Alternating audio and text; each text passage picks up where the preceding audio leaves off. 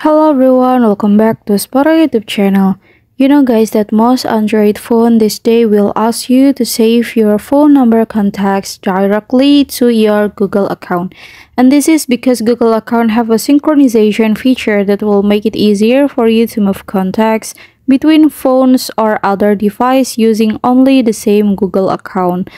So now I'm gonna show you how to save the contact to Google account on Infinix GT10 Pro easily.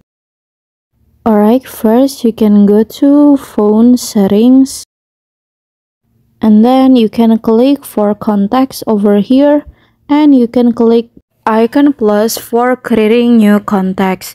So now you can fill the name over here.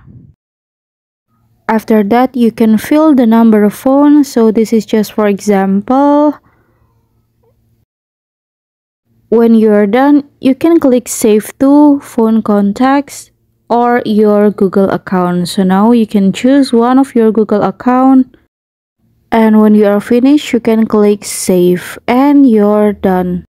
Alright, here's the tutorial on save contacts to your Google account.